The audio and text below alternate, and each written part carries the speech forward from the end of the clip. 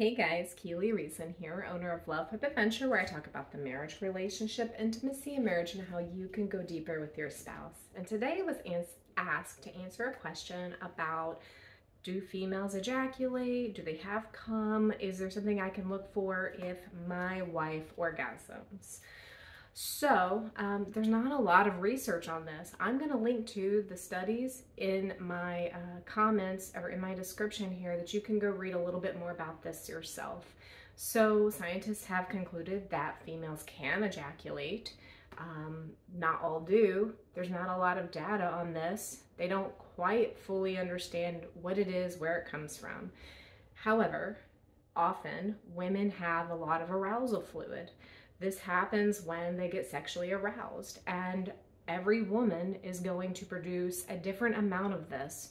Also, it's going to look different and be different depending on their cycle in the month, depending on their age.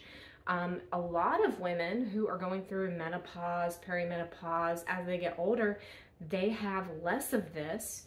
And so they deal with vaginal dryness, which means that they need more lubrication during sex. Now, generally, a woman does have arousal fluid. That's part of what it takes for them to be able to have sex without too much friction. However, it's 100% okay and good to use lubricant. Even if you do produce arousal fluid, it can be a great experience for both people. But a woman is going to have a different amount of this during sex depending on a lot of factors. So I'm linking up to that research here in the description so you can read a little bit more about that. But I do not think that relying on seeing this kind of fluid in your spouse as a indicator that they have orgasmed, because not all women do. Not all women ejaculate, not all women squirt or have this excess fluid after they orgasm. The best way for you to know is to ask your spouse, did you? If not, what else can I do to help you get there? Do you want to get there? Those are the most concrete ways to know if your wife has orgasmed.